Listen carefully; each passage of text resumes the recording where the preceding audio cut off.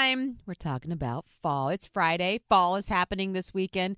So excited about this. My favorite season of the year. Most people's favorite. Same. I like to say that spring is a tease and fall is a relief. And yeah, it's really what it is to me. And I'm excited because October, the best month of the year, is mere days away. So what are you looking forward to this fall? I'm looking forward to Phillips Farms. It is my favorite thing to do in the fall time, especially since having kids. If you live west of Raleigh toward Cary, that's where it is. You're probably familiar with it. It's the premier destination for... Oh, premier. My favorite fall word, agritainment. You know, when I went to Italy, I stayed in agriturismo. What does that mean? Agriculture tourism. Okay. Farms will have people stay on their farm, and it's a cheaper way to travel in Europe. I know, cool, right? Agra is a great prefix. Well, who doesn't love a farm?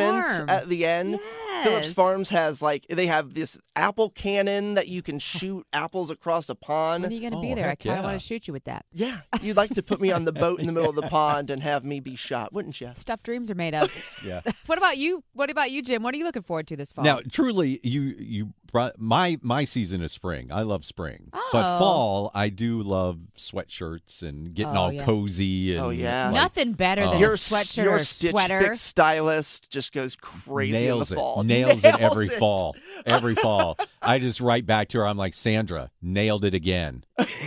Please tell me her name is Sandra. I have no idea Okay, what I it was is. like, do you know your stylist name? Actually, they do tell you what your stylist name is I know. I've used every Stitch Fix. time. I think Yes. it's better for men than for women, though. That's my personal opinion. Oh, really? Yeah. You've had a bad experience? Oh, yeah. They tried to dress me like a Midwestern college student, and I'm like, no, dude, no. But for me, thanks for asking. I'm excited for... Hey, wait. All right, we have a caller on line one. Wait a minute. Wait. Shh. Hey, Sarah, what are you looking forward to? Oh, yeah. Oh, wow. Surprising question. I am excited about Halloween. Duh.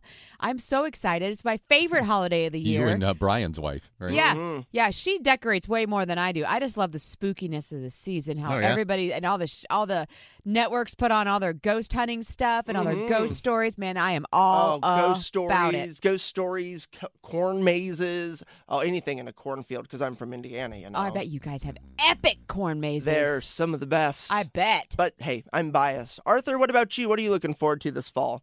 Hey, there's a couple good corn mazes down here. Oh, good. And I wanted to take, so you need, I can get it lined up so y'all can come down and visit.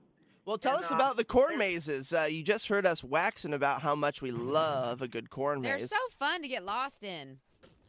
Well, actually, there are, and there's a few of them down here that actually is contracted with. They don't contract, but they invite all the kids from the school, the elementary schools, and they come out and do like a corn maze trip, you know. Oh, that's and fun. They learn about agriculture, and they learn about different things, and then it's kind of like an educational fun day, you know. So they have the trivia question so that if they get it wrong, they're lost in the maze forever. But if they get it right, they get to get out. So we're going to take our math test in the corn maze today, and if you make it out, you pass. You just see a bunch of kids. Yeah, that's right. How many feet is it for you to make a yard or something? You know, Exactly. Right. This is I good. don't know, Miss Teacher. I don't know. You just find a bunch of kids. How many ears of corn does it take to make a bushel? Ooh, I have no idea. Do you know the answer to that? Well, it varies actually because it's all going to be dependent upon the size of the ear and the size of the kernels.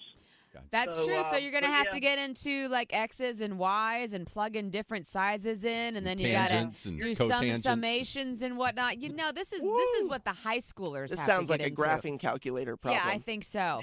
It sounds like a calculus issue to me. I agree. Something about the tangents and the cosines. What you got going on this fall?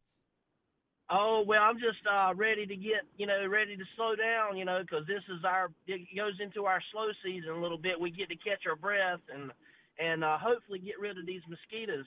As we call them down here, they're skeeters. And they're big. I bet there's lots of skeeters after all that water came your way. Oh my God, it's been terrible. I mean, it's like you go outside at the farm, and when I was it's not so bad at the golf course, because we're spraying stuff all the time, but when I'm at home, it's like you go outside and you get attacked. Yeah.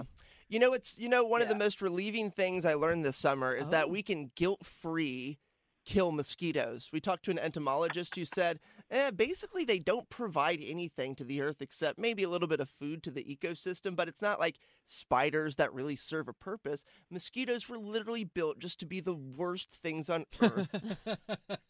And therefore, you can kill all of them and hate them guilt-free. Yeah, that's what I'm talking about. Well, some places actually they bring in bats, and because they get so bad, and they let the bats take them out. Yeah, I don't know. That sounds like substituting one problem for an even worse problem. Oh, bats are awesome. All right, well, listen, thanks for calling. You have a good weekend, Arthur. We got to jump back on air. Take care, buddy. You guys, too. Have a good weekend, Jim. Welcome to the morning show, brother. Well, thank you, Arthur. I appreciate it. Bye-bye. Hey, good day. Have a good weekend. Bye. Bye.